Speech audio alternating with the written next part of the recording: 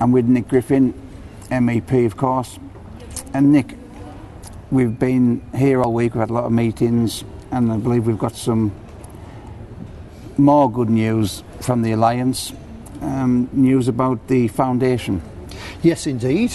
I think people who've been following things closely are aware that we had the Alliance and that the far left, or socialist bloc in particular, are furious at the idea of the Nationalists of Europe getting a little bit of the €32 million pot that all the other parties have set aside to basically fund their pan-European operations.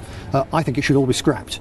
Should be left with the taxpayer. Taxpayers shouldn't be forced to fund pan-European political parties, but as they are, it's great that the Alliance was able to fund it again this year, but also this year we've been funded additionally to the tune of €219,000, so and roughly speaking £200,000 sterling. And that's on top of the Alliance money the foundation. So between the Alliance and the related foundation, basically it's €500,000 for this year.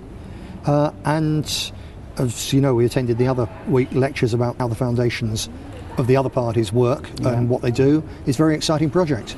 Very much so. I attended all those lectures with you. It was quite fascinating to listen to the far left telling us about how their foundations fight nationalism right across Europe.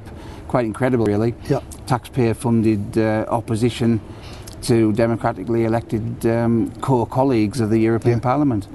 But has there been any thoughts about what the Alliance Foundation is going to be looking into, Nick? Yes, a number of things. We want to keep it a mixture of practical and ideas.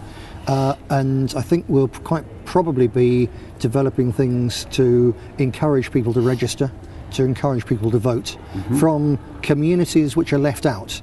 One of the mantras here is, involvement and engagement and equality and inclusion, and quite so. But the left and right through to the Conservatives, but the further left it goes, the worse it gets.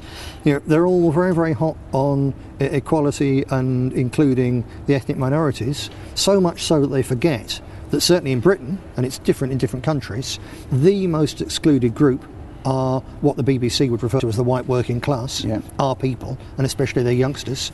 And as a result of all that exclusion, they're voting less and less and less, which means they have less and less clout, which means that the middle-class tax-eating bureaucrat parasites and their clients, who of significant extent are various different kinds of minority groups, they get the money, they get the dough, they get the attention, and the white working class get sweet FA. So we've got a whole class of people who are excluded, disenfranchised with the political process.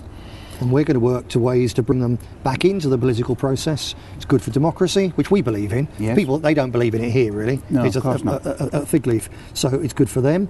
So that's on the practical side. Things like that. On the sort of more ideological side, you mentioned yourself actually how they're saying, they're opposing nationalism, opposing populism. Yep. So I think it's also quite likely that we'll be looking at ways to examine the record, for instance, of communism.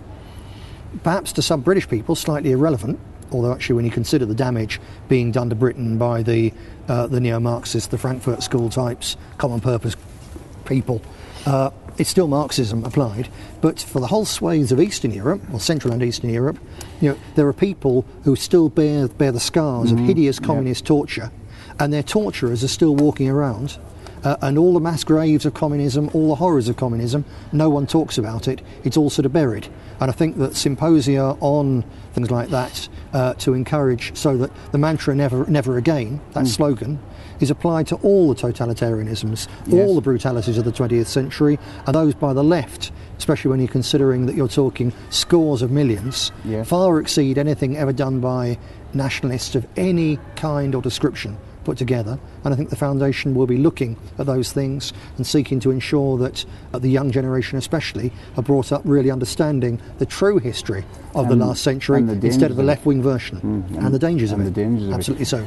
And of course that might well be why the far left, the extremists as we would call them, have been gnashing their teeth about nationalists getting Oh yes, funding. I think they can feel a spotlight heading their way, and some they of haven't the, got a zone to hide under. No. Yeah. Thank you very much for that. I'm sure all the viewers will watch with interest as that one develops. More in due course, no doubt. More in due course.